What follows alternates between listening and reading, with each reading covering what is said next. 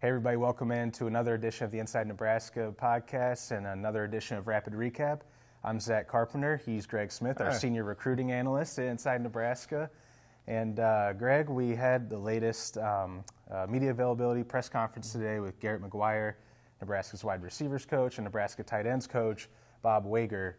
Just about 10 to 12, 13 minutes or so for each coach up here at the podium. What were your overall impressions and takeaways? Yeah, first of all, today was going to be an interesting day for me because these were two of the assistants that I was most looking forward to hearing from, and for kind of different reasons, but similar reasons, right? They both share kind of that Texas connection, and then also you have both of them taking a path to Nebraska that's a little bit unique, and a little bit is probably underselling it with Wager, which I feel like this isn't even talked about enough, with Wager making the jump straight from a high school coach, even as good as he was down at Arlington Martin, to being a full-time assistant coach in the Big Ten, and then McGuire going from a really kind of an assistant coach in the NFL and not having really much of any college experience or none, to being a Big Ten wide receivers coach. So I thought that there would be a lot of interesting things that came from the day, and there were some things, and I think so my overall kind of impressions of both of them were they were both impressive in their own way, right?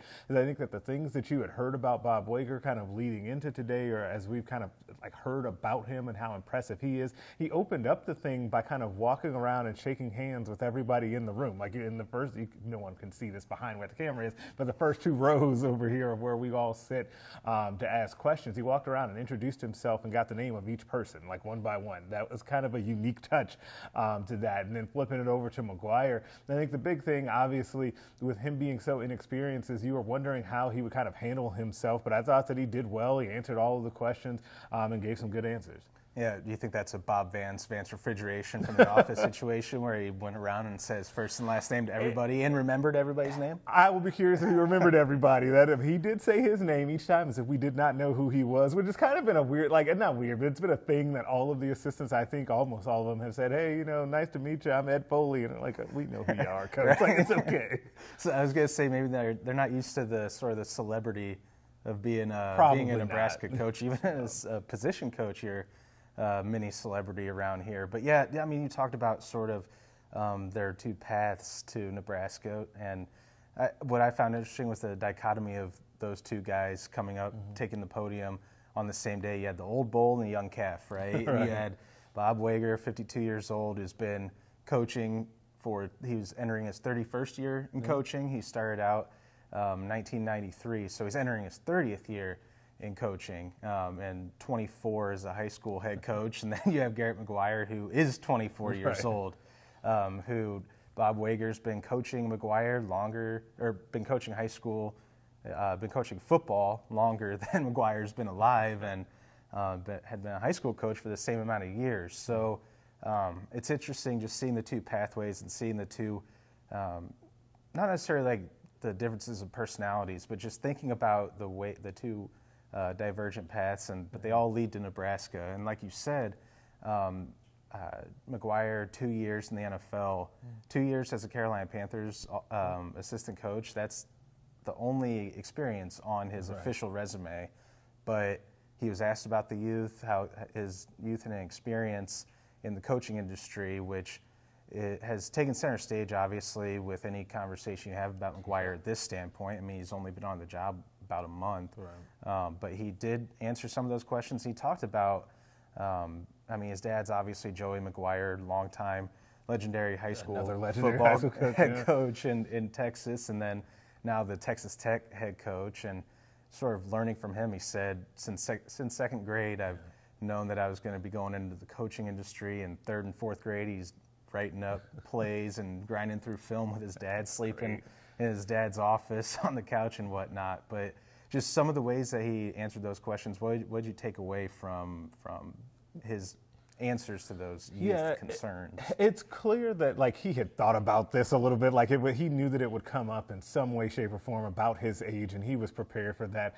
We had somebody joke on our insiders board that he should have like walked in with a juice box as kind of a joke, just to kind of loosen things up and see. He didn't go that far, but you could tell that he was comfortable answering those questions. And I think that one of the things to me that struck me about Garret McGuire today is he was ready with kind of like his bona fides as to how he became like, or how he got where he is today. He talked a lot about the coaches that have poured into him. Obviously, his dad was a big influence in his coaching life, but then also he talked about Coach Rule and how much like of an honor it was to even meet him the first time, and how they've gotten to know each other, and how Coach Rule and his dad are the two kind of huge coaching influences in his life. Then he spoke about a number of different guys at the NFL level that have helped prepare him for this moment as well. Like, he does have an impressive group of coaches that he's learned under.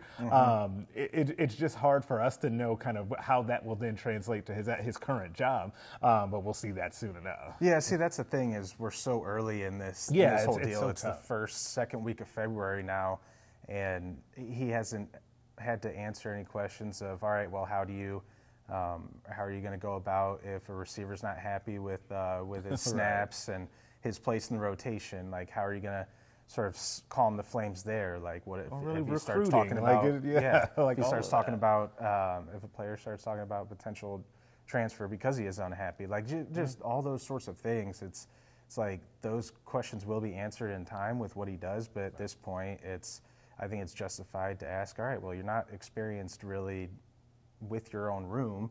You're not experienced yet, so that will come with time. But like you said, he has those credentials from different guys that he's learned from, and same with Bob Wager. And they both, like you talked about, there's the two connections, the three connections. One, like the diverse age ranges and experience ranges that we just hit on, and then Joey McGuire, obviously Garret McGuire's dad, and someone who Bob Wager's very close and connected with. And then the Texas connection is something that was a very big talking point today, because, I mean, Nebraska, everyone watching and listening to this who's a Nebraska fan knows that when they were in the Big 12, they had a very strong, consistent recruiting presence in Texas.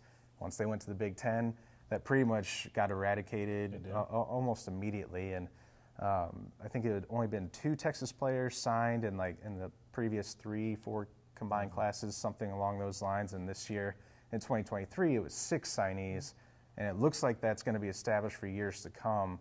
But they both talked about it at length, Wager more so than McGuire, but they both talked about those connections of trying to bring Texas back in the Nebraska recruiting landscape. Yeah, and they did. And they talked about Wager, talked about something that we kind of knew because we saw it during the contact period. Was, he was out in Dallas, Fort Worth, and kind of that area a lot during the contact period.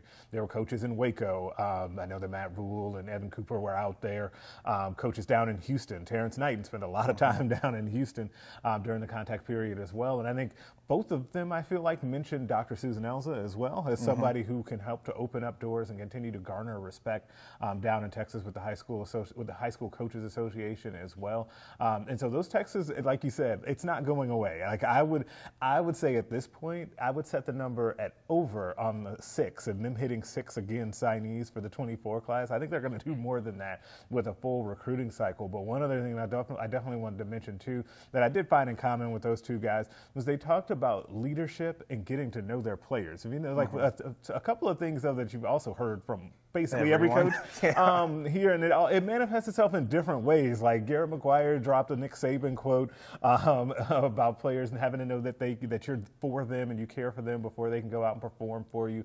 Bob Wager also talked about getting to know the guys, and if he only teaches them X's and O's and how to block and catch balls, that he's failed them. That he needs to teach them also how to be good husbands and good fathers down the road. So that is a common thread, not just with these two guys that we heard from today, but also really with the staff. We've heard a lot about building those connections, and you again see another example of why it is that players and coaches have such a strong affinity and loyalty towards Matt Rule, because this is the type of environment that they create. Yeah, I mean, I'm glad you hit on that, because it's been the same message, the same refrain from Matt Rule on down when we've had Satterfield, Ed Foley, and the rest of the coaches. Is anytime you ask about personnel, it's a sidestep of the question, because they have all said to a man, we're not familiar enough with the players yet, just as far as like the X's and O's schematic standpoint and what they bring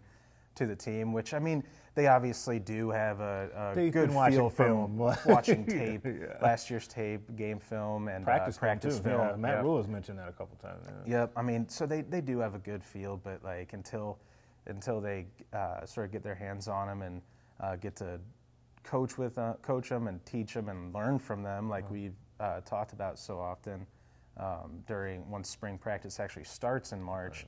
Then I think it's more of a comfort thing of we don't want to really talk about the personnel until we have an actual chance to get to work with them hand in hand on the field. So I think we might have 2 more assistants maybe available at press conferences over the next couple weeks, potentially. Not sure on that, but almost rounded out the entire staff. Yeah, and Greg will be taking a vacation here, very well earned vacation. I want to add, but you might not be here, so I'm going to put you on the spot a little bit. You might not be here for the next media availability, but assuming that we get Rule and then we'll have had Rule and then all 10 assistants before the start of spring ball, what's sort of one overall takeaway from this past month of talking and meeting with these coaches? Man, they're all speaking the same language.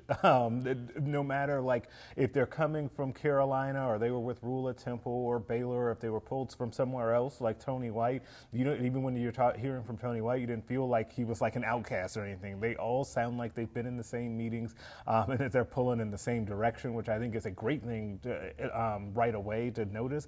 But also it goes to show, like, to me, kind of what you saw on the recruiting trail and how they were able to do so well with that and hit the ground running there is because everyone's on the same page. Like that has really struck me throughout this process. Yeah, and that's something we had talked about, today and a couple other times. It's just like that shared vision, the shared message, because at the high level programs that do this thing well, they have similar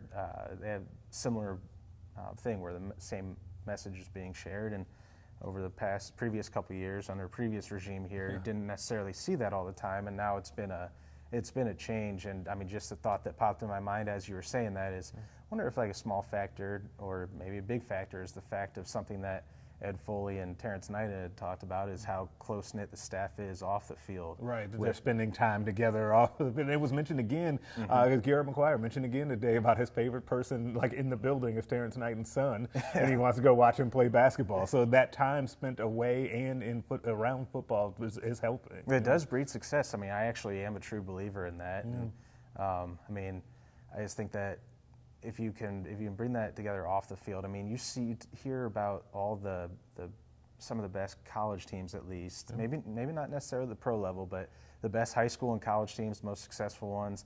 You always hear these stories about how they have chemistry off the field and how they're close knit, or at least have that comfortability and chemistry. And it seems like, I mean, in the early stages here, it seems like this Nebraska staff is built very much the same way. But before we get out of here, anything else to add?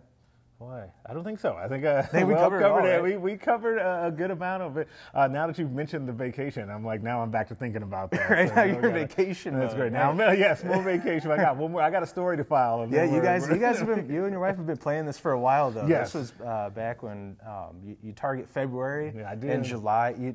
Any college football media writer, reporter will target February and July as, all right, when you're talking to your wife, your spouse, girlfriend, partner, whatever, that, all right, what are the areas where we can go on a vacation? It's like, February and July. Those are when we have some downtime. So you'll be enjoying that downtime.